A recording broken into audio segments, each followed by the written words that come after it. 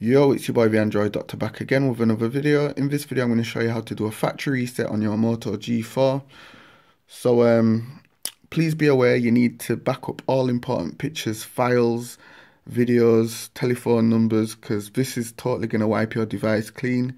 It's going to wipe all your important files. It's also going to delete all your social media accounts like Facebook, Twitter, YouTube, bank accounts, anything what you might have been signed into on your device. So please, like I says, make sure you back up all important files before you do this.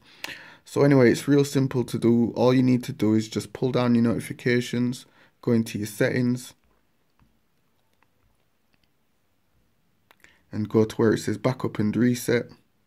And you're just going to select factory data reset here, and then go ahead and hit reset phone. And you might have to enter your PIN number,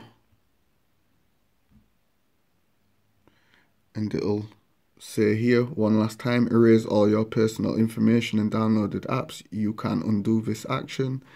So if you're sure that you want to do it, go ahead and hit erase everything, and it will then start to do the factory reset. Depending on how many things you've got on your phone, like if you've got a lot of games and stuff on there and videos, it might take a lot longer to actually do the reset. But if there's hardly anything downloaded on there, it should only take a matter of a few seconds. So as you can see, the reset has now finished, and the phone's going to boot back up.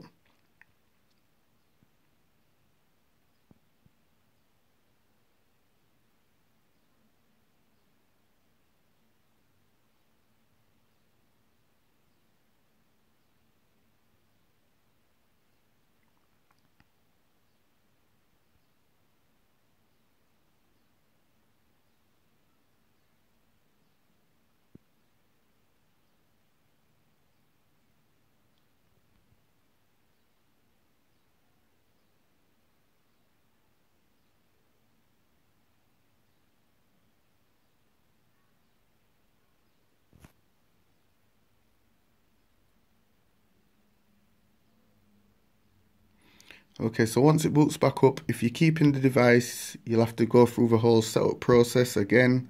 If you're not keeping it and you're selling it on, you can just switch it off and put it back in the box and sell it on to whoever you're selling it on to. So anyway, this was just a quick video showing you how to do a factory reset on the Moto G4. If you liked the video, be sure to give it a thumbs up. And thanks for watching. I'm out. It's your boy the Android Doctor. Deuces.